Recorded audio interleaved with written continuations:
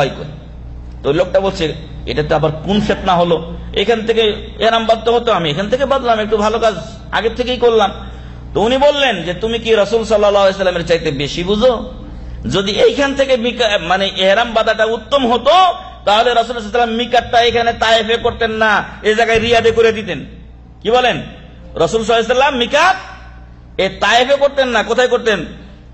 রিয়াদ থেকে ইহরাম বেঁধে যাও, ভালো হবে, ইহরাম অবস্থায় জিকির আজকার করতে করতে যাবে। তখন উনি আয়াত পড়লেন, ইমাম মালিক রাহমাতুল্লাহ আলাইহি, ফালিয়াহযারিল্লাযীনা ইউখালিফুনা আন আমরিহি আন তুসিবাহুম ফিতনাতুন আও ইউসিবাহুম আযাবুন আলীম। যারা রাসূল সাল্লাল্লাহু আলাইহি ওয়াসাল্লামের বিরোধিতা করে তারা যেন সাবধান ও সতর্ক হয়ে যায়। ফালিয়াহযার, যেন সতর্ক হয়ে যায়। ফালিয়াহযারিল্লাযীনা ইউখালিফুনা আন আমরি, যারা রাসূলের বিরোধিতা করে। মুখালাফা মানে কি? আইন বিরোধী কাজ। ইউখালিফুনা আন আমরি, রাসূল সাল্লাল্লাহু আলাইহি ওয়াসাল্লামের কাজের বিরোধিতা করে, তারা যেন সাবধান ও সতর্ক হয়ে যায়।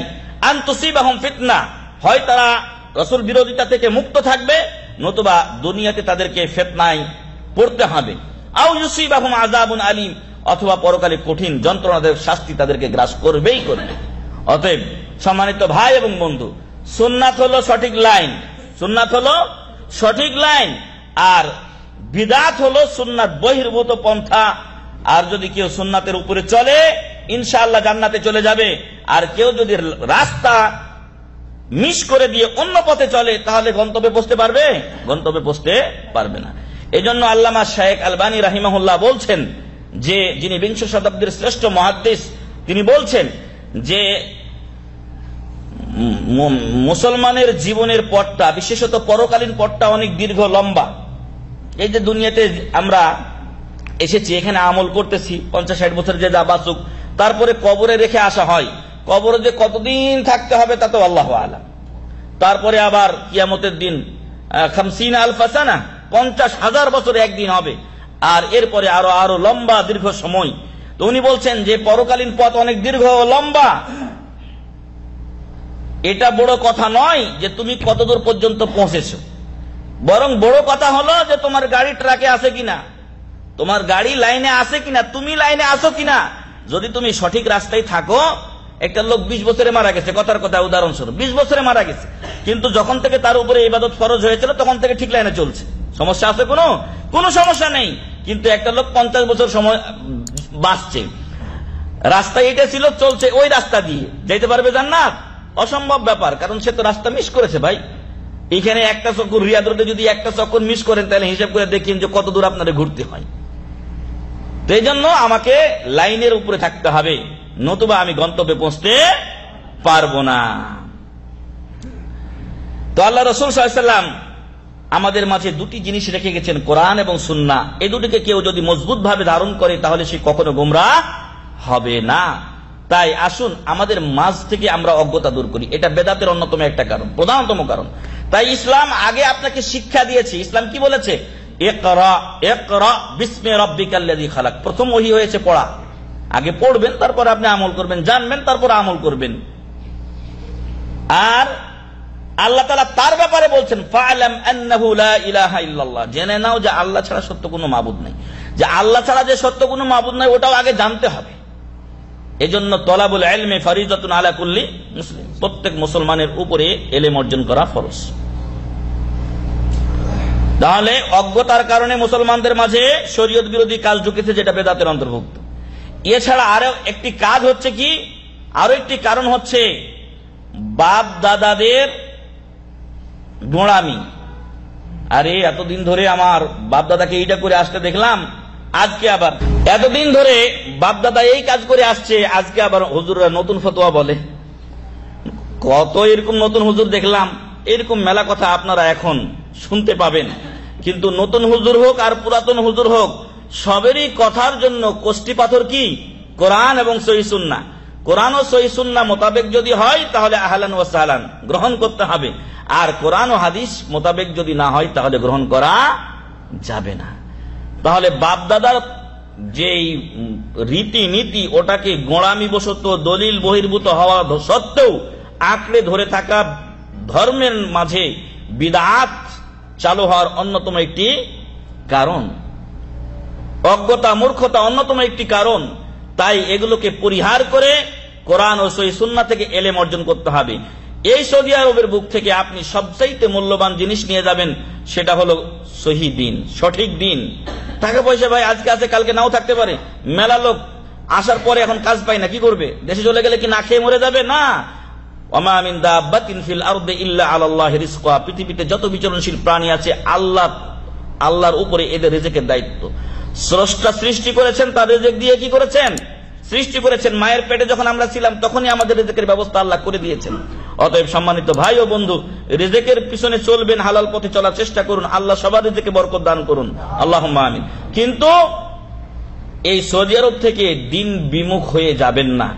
সৌদি আরব থেকে সঠিক দিন নিয়ে যান, কোরআন ও সহিহ সুন্নাহ নিয়ে যান। বলছিলাম যে আমাদেরকে সুন্নাত আঁকড়ে ধরতে হবে, বেদাত থেকে দূরে থাকতে হবে। বেদাতের পরিণাম অত্যন্ত ভয়াবহ, যা একটু আগে বলেছি, যে রসুল বিরোধিতা থেকে তোমরা দূরে থাকো, নতুবা দুনিয়ায় ফিতনায় পড়বে আর পরকালে কঠিন আযাব, যন্ত্রণাদায়ক শাস্তি তোমাদেরকে পাকড়াও করবে।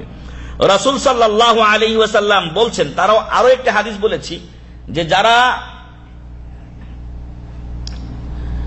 জান্নাতে যেতে চায় না তারা জান্নাতে যেতে পারবে না।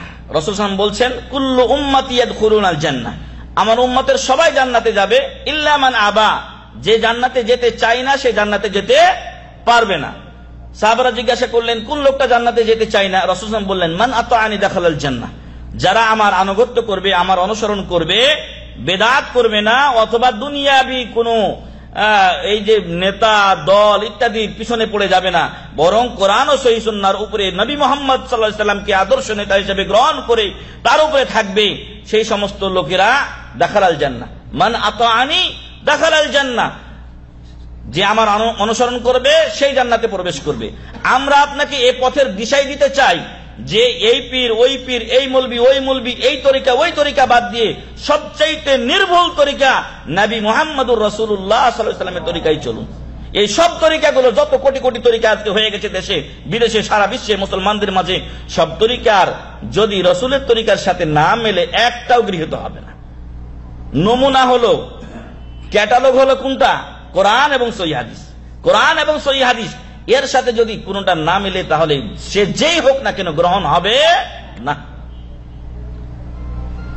এজন্য আল্লাহ তাআলা বলছেন, ফামান কানা ইয়ারজু লিকা রাব্বিহি ফালইআমাল আমালান সালিহা ওয়া লা ইউশরিক বিইবাদাতি রাব্বিহি আহাদা, যে ব্যক্তি পরকালে আল্লাহর সাথে সাক্ষাৎ করতে চায় তারা যেন কি করে? আমলে সালেহ করে। আমলে সালেহ কোনটা? যেটা রাসূল সাল্লাল্লাহু আলাইহি ওয়াসাল্লামের ক্যাটাগরিতে হয়, রাসূলের ক্যাটাগরি তরিকা মোতাবেক, তার সুন্নাত মোতাবেক হয়। আপনার নামাজ, আমাদের দুই শাইখেরই আলোচনা আছে, অন্য শাইখদের আলোচনা আছে।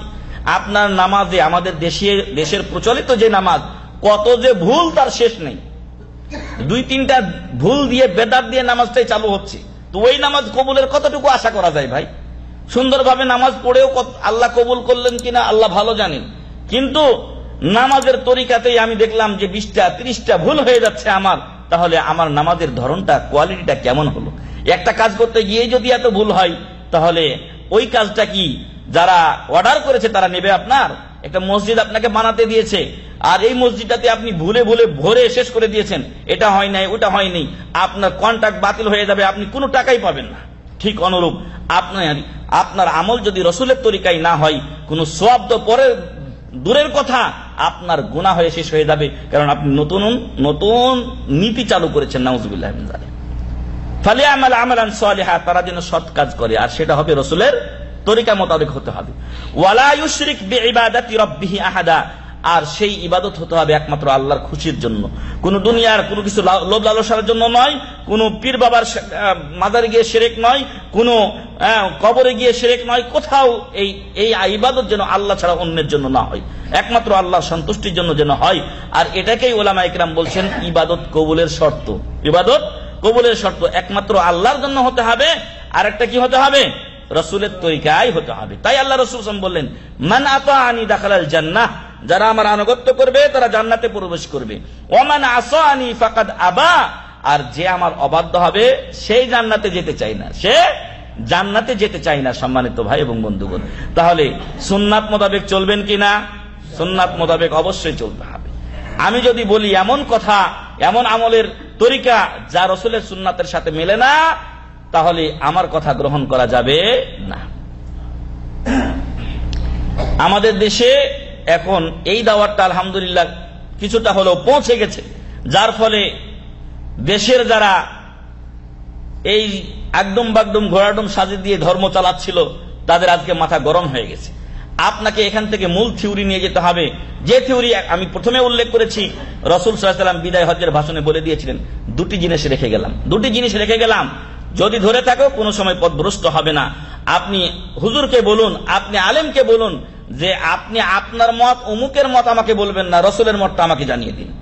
আল্লাহ এবং রাসূল সাল্লাল্লাহু আলাইহি ওয়াসাল্লাম কি বলেছেন আমাকে সেটা বলুন।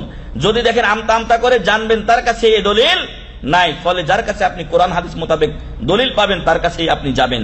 ভাই, আপনার বাসা বাড়ির জন্য 5 টাকার বেগুন দরকার, কালকে না পরশুদিন বাড়ির থেকে বললো যে এখন সবজি অনেকটাই সস্তা হয়ে গেছে, তো 5 টাকার বেগুন দরকার, 10 টাকার ফুলকপি দরকার, আলু দরকার 3 টাকার। এগুলো কি আপনি না দেখে নেন নাকি? না দেখে কিনেন নাকি? ওই 2 টাকা 3 টাকা কেজির আলুটাও আপনি ভালো দেখে নেন, স্পট থাকলে ক্যান্সেল, এটা চলবে না। তো এইভাবে আপনি 5 টাকার জিনিস দেখে নিচ্ছেন, 10 টাকার জিনিস দেখে নিচ্ছেন, আর আপনার দিন ও ধর্ম যার উপরে আপনার অনন্তকালীন নাজাতের বিষয়টি নির্ভর করছে, আপনি সেই দিন কলিমুদ্দিন সলিমুদ্দিনের কাছ থেকে নিয়ে নিলেন। আপনাকে অবশ্যই যাচাই বাছাই করে নিতে হবে, কারণ ধর্মের মাঝে স্বার্থান্বেষী মহল অসংখ্য ভেজাল ঢুকিয়েছে। না হলে এত দল এত মত কেন? এটা একটাই কারণ, সবাই নিজ নিজ স্বার্থে ছুটছে। এই জন্য আল্লাহ কোরআনে বলছেন, কুল্লু হিজবিন বিমা লাদাইহিম ফারিহুন, প্রত্যেক দল তাদের কাছে যে মত আছে ওটা নিয়ে খুশি হয়ে আছে, কিন্তু কোরআন ও সুন্নাহর দিকে ফিরে আসা লোকের সংখ্যা খুবই কমই। যদি আপনি কোরআন ও সুন্নাহর উপরে না চলেন, রাসূল সাল্লাল্লাহু আলাইহি ওয়াসাল্লাম বলছেন, ফামান রাকিবা আন সুন্নতি ফালাইসা মিন্নি, যে আমার সুন্নাত থেকে বিমুখ হয়ে গেল সে আমার দলভুক্ত নয়। রাসূল সাল্লাল্লাহু আলাইহি ওয়াসাল্লাম বলছেন, আমি তোমাদেরকে যখন কোনো বিষয়ের আদেশ করি তখন সেটা যথাসাধ্য কি করো? পালনের চেষ্টা করো। যখন কোনো কাজে নিষেধ করি সেটা সম্পূর্ণ পরিত্যাগ করো। কারণ তোমাদের পূর্বে যারা ছিল তারা এ কারণেই ধ্বংস হয়ে গেছে যে তারা খালি ছোট ছোট যে কোনো মাসলাতে কিছু হলেই খালি হুজুরকে জিজ্ঞাসা করে, আর ওয়াইখতিলাফিহিম আলা আম্বিয়াহিম, আর তারা তাদের নবীদের সাথে মতবিরোধে লিপ্ত হতো। তো সম্মানিত ভাই এবং বন্ধু, আল্লাহ ও রাসূল যেই কাজের আদেশ করেছেন সাধ্যে যতটুকু কোলাই পালনের সর্বাত্মক চেষ্টা করতে হবে, নিষেধ থেকে দূরে থাকতে হবে। আর সেই নিষেধের অন্যতম হলো বেদাত, সেই নিষেধের হাই ক্লাস নিষেধ হলো কি? বিদআত। খতিবগণ প্রত্যেক জুমার দিনে আপনাদেরকে স্মরণ করিয়ে দেন আল্লাহ রাসূলের হাদিস সাল্লাল্লাহু আলাইহি ওয়াসাল্লাম, ওয়া ইয়াকুম ওয়া মুহদাসাতিল উমুর, তোমরা ধর্মের মাঝে নতুন কিছু সংযোজন করা থেকে বিরত থাকবে। কেন? ফা ইন্না কুল্লা মুহদাসাতিন বিদআহ, শুনেছেন কিনা আপনারা ইমামদের কাছে? ফা ইন্না কুল্লা মুহদাসাতিন বিদআহ, কারণ ধর্মের মাঝে নতুন প্রত্যেকটা কাজই হলো বেদাত। ওয়া কুল্লু বিদআতিন দালালাহ, আর প্রত্যেকটা বেদাতি হলো গুমরাহি। ওয়া কুল্লু দালালাতিন ফিন্নার, আর প্রত্যেকটা গুমরাহির পরিণাম কি? জাহান্নাম। অতএব কেউ যদি বেদাত করে তাহলে তার পরিণাম জাহান্নাম, এছাড়া তার কোনো উপায় নেই। যদি সে তওবা করে ইনশাআল্লাহ আল্লাহ তার তওবা কবুল করবেন, কিন্তু বেদাত অবস্থায় চলে গেলে কুল্লু দালালাতিন ফিন্নারে যেতেই হবে। রাসূল সাল্লাল্লাহু আলাইহি সাল্লাম বলছেন যে আমি তোমাদের পূর্বেই হাউজে কাউসারের কাছে উপস্থিত থাকব, এবং যারা আসবে আমি তোমাদেরকে পানি পান করাবো। সাহাবারা